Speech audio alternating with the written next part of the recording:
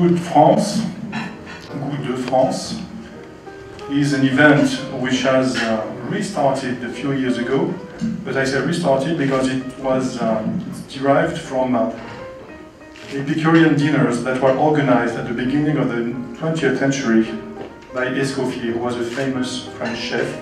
And so, a century ago, at a certain time, at a certain day, everywhere over the world, you had the same dinner for special guests.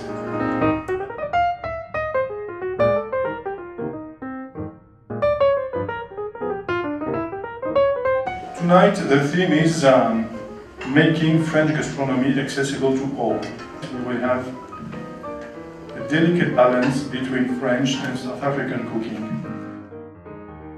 So I know how intimidating French food can be, especially to a young chef or an up-and-coming chef. So the idea that you've put together an event to make French food more accessible to young people, and as well as local foodies like yourselves, brings me a lot of joy. Food is for everyone, and it shouldn't be something that's intimidating. It should be something that brings people together. So events like this are very much in line with my personal food message. Gastronomy is also about education.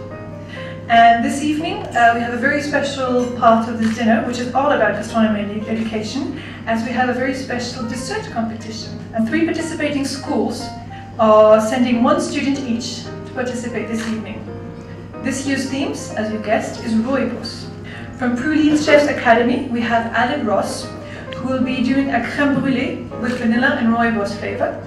From the Johannesburg Culinary and Pastry School we have Bianca Matze, who will be making rooibos ice cream on gingerbread.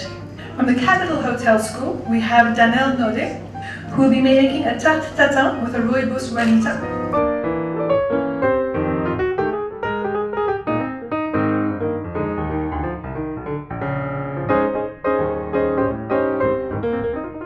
I was a kid from Soweto, from a single parent, and so I was looking at magazines. I saw French chefs, great chefs, Alain Ducasse, Guy Savoy, Jean Robichon, and it just looked beautiful. They had beautiful pictures, and they were showing off this French cuisine thing so beautifully. I meet Alain Ducasse, and he invites me to work for him in Paris, where I am now, at Le Maurice 2-star Michelin, and I have the honor of being an ambassador of French cuisine in South Africa. We need to bring this very good tradition of French cuisine into South Africa to inspire that other kid from Soweto who grew up just like me. What we're going to be doing now is going to be painting Paris with food, and we want to show our passion about French cuisine, and we want to show you how serious and how far we want to take it in terms of creativity.